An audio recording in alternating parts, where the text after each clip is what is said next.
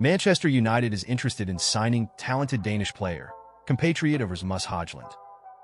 Bro, if you are a loyal Man United fan, you will follow good news on this channel. Subscribe and enjoy. Manchester United could sign another central defender before the transfer deadline, according to the transfer expert.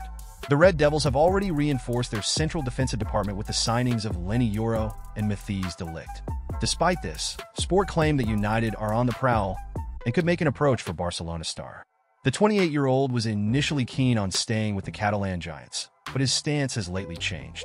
The former Chelsea man wants to play in central defense.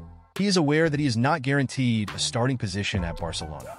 Barcelona currently value him in the region of £21 million. United are open to signing the Danish player if he decides to move on. Beginning his career at Chelsea FC, he has shown remarkable development and maturity, showcasing his ability to perform at high levels both in domestic leagues and international competitions. Andreas Christensen's strengths lie in his excellent positioning, strong aerial ability, and capability to play out from the back, making him a crucial asset to any team. His performances have earned him praise from fans and analysts alike, and he has established himself as a reliable center back.